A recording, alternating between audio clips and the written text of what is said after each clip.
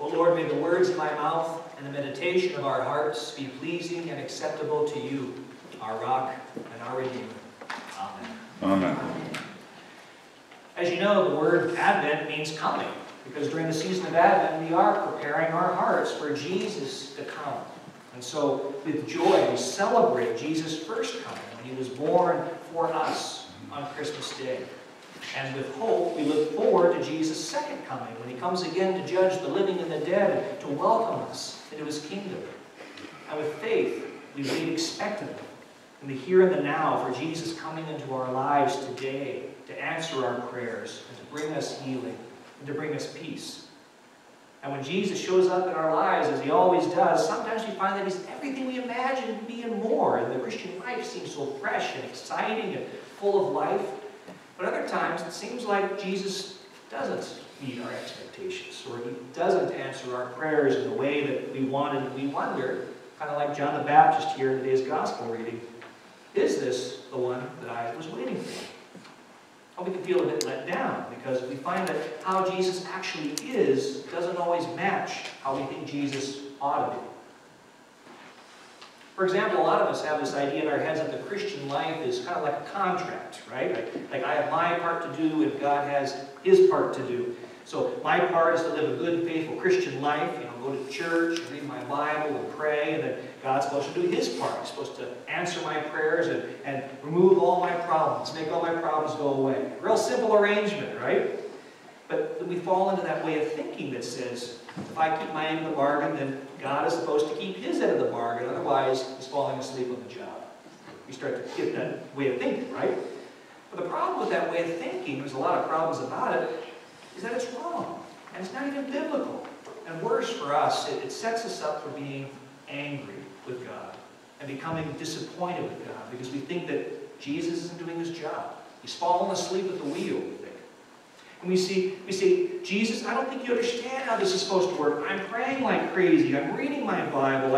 I'm going to church. I'm involved in all kinds of ministries, but my life is still a mess. You haven't answered my prayers, and my life is now more stressful than it was before because I'm so busy serving you.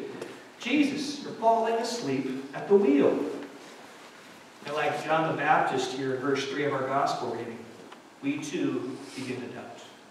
And we too begin to wonder, Jesus, are you really the one I was waiting for to come into my life? Or should I expect someone else? You see, John the Baptist was disappointed in Jesus because in his mind, Jesus was supposed to be the conquering king that would drive out the Romans and set the captives free. But look, the Romans are still here, and now he himself is a captive in jail. And worse than that, he's about to be executed. Jesus, are you falling asleep on the job here? Are you really the one I was waiting for? I'm keeping my end of the bargain. I'm serving God. Why aren't you keeping your end of the bargain? He was thinking. See, here we see John the Baptist was disappointed because the Jesus he expected in his head was completely different from the Jesus he was actually experiencing in his life. But here's the problem. Who's the one with the problem here? This is the question. Who's the one who really needed to change? It's not Jesus. Jesus isn't the one who had the problem here. It was John the Baptist who needed to change his grand ideas about what Jesus should be doing in his life and when he should be doing it. In the same way when we find ourselves getting disappointed in God because Jesus isn't acting quickly enough, he's not doing what we think he ought to be doing, we're the ones with the problem, not Jesus. We're the ones who need to change our heart and our mind and allow God to simply be God. So when John the Baptist's disciples come to Jesus here in verse 4 and they begin to share his doubts with him of whether Jesus really is the Messiah or not, Jesus feels no need to explain himself. He doesn't say, John the Baptist, you're right. You know far better than I what you need in your life right now. What was I thinking? No, Jesus doesn't say that. He simply looks at those disciples and says in verse 4 of our gospel reading, go back and report to John what you hear and see. The blind receive sight. The lame walk. Those who have leprosy are cleansed. The deaf hear, the dead are raised, and the good news is proclaimed to the poor. In other words, Jesus says here, you may think I've fallen asleep. You may think I've fallen asleep at the wheel, John, but I haven't. Through the power of the Holy Spirit, I am busy showing up and working in the lives of my people. For the blind are seeing, the dead are being raised, the good news is being proclaimed. But the thing is, I'm here to do my Father's will, not your will. I'm here to follow my Father's agenda, not your agenda. And I'm here to follow my Father's timetable, not your timetable. So go back, Jesus says in verse 6, and tell John the Baptist that blessed is anyone who does not stumble on account of me. In other words, don't stumble because the real Jesus that you're experiencing is different from the two-dimensional Jesus that we've come to expect in our heads. Like John the Baptist, sometimes we too need to learn to let go of our grand ideas of what Jesus should be doing in our lives and when he should be doing them. Blessed is anyone who does not stumble on account of me, he says. But how can we keep ourselves from stumbling?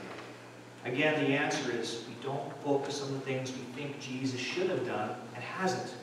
Instead, as we see here in verse 4, we go back and report to ourselves what we've heard and seen. Report to ourselves what we've heard and seen Jesus actually do. In other words, we remember our testimony. We remember our story. We remember his story in our lives. All the ways that Jesus has already provided for me. How he's already healed me. The ways he's already delivered me. How he's forgiven me all my sins. And how he's continuing to set me free from those sins. We keep ourselves from stumbling and we protect ourselves from disappointment with God by focusing not on what he hasn't done, but what he has done. We go back and we report to ourselves what we've heard and seen. And that's the testimony that keeps us grounded in the storm. Because in verse 5, we too were once spiritually blind, but now we can see our need for Jesus. And we too were once spiritually lame, but now through the power of the Holy Spirit, we too are being made whole. We have a testimony. We too were once spiritually deaf, but now we can hear the Holy Spirit speak to us how much God loves us. And we too were once spiritually dead, but now we've been raised up to new and eternal life in Jesus Christ. And the good news has been preached to us so that we too, who are poor in spirit, can now say we are rich in God. We have a testimony. And as you remember your testimony and how much you've tasted God's goodness in the past, this will help you learn to expect that the darkness will pass and that you will taste his goodness again. You ever heard what the acronym HOPE stands for? H-O-P-E? H-O-P-E. Hold on, pain ends. Hold on, pain ends. So if you find yourself getting a little discouraged this Christmas season because you feel like God's not keeping his end of the bargain, then remember Jesus' word here in John the Baptist. Go back and report to yourself what you've heard and seen. Remember your testimony. In other words, just as Jesus has delivered you in the past, know that he will deliver you again. Hold on. Pain ends. Just be prepared for him to deliver you in a way that you least expect. Let us pray. Lord Jesus, it's hard. It's hard waiting. We pray that you would help us to keep remembering all the ways you've been so good to us and so faithful to us. It's easy to complain and gripe and grumble about how things aren't the way we want them to be right now, how we think you're not acting quickly enough for us. But help us to focus on the ways you have been good to us, how you have delivered us, and how we tasted and seen that you are good. And help us to remember that this too shall pass and that we will taste your goodness again. Help us to remember our testimony. Help us to remember your goodness to us. Help us to keep holding on to you until the pain ends. You are a good God. Help us to wait as you come to us. We wait for you, Lord Jesus. In these things we pray. Amen. Amen.